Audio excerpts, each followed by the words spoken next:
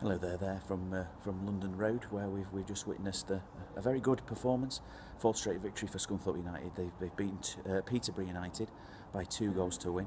Really good value for it as well. It's almost like games like this and performances like this from the Iron, almost dare I say it, become kind of a routine victory over the past few weeks. Really battling display in the first half.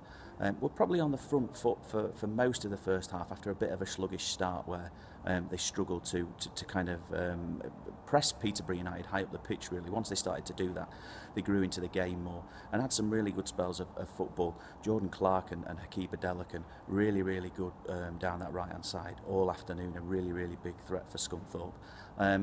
Probably their only real chance of the first half, though, a genuine goal scoring opportunity was one headed wide by Kyle Wotton from a really good and a really inviting Adelakan cross hit after sort of he dug the ball out of his feet when receiving a kick, a poor kick from the Peterborough keeper. So half time 0-0, and of course most of Scunthorpe's playoff rivals weren't, or sorry, none of them were in front at half time, which was a massive incentive for Scunthorpe kind of going into the second half. And in the second half they were by far on top. Scunthorpe, Peterborough kind of struggled really to contain Adelakan and again Clark down that right hand side.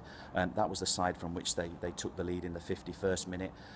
Tad sort of fortuitous really. Clark did really well to kind of dig the ball out and roll it back on the right hand side of the penalty area, and Ricardo Santos just took a massive swipe at it. It spun up over his own goalkeeper and into the far corner of the net. That's the second time in as many seasons that the Brazilian defender has scored an own goal against Scunthorpe. He did so when the Iron won 2-1 here at London Road last season. So if you like your omens, that was the perfect one. And although the Iron had to wait until the 76th minute to double their lead, when Tom Hopper, diving header from Tom Hopper, who'd come on probably about 10 or so minutes earlier as a substitute. He met Paddy Madden's ball in from the right absolutely perfectly, popped a header inside the near post, and that was it, game over really. I can't really think of any chances sort of Peterborough had, maybe one from a substitute, Aaron Williams, who when the ball had kind of fallen loose to him in a crowded penalty area, he put it wide.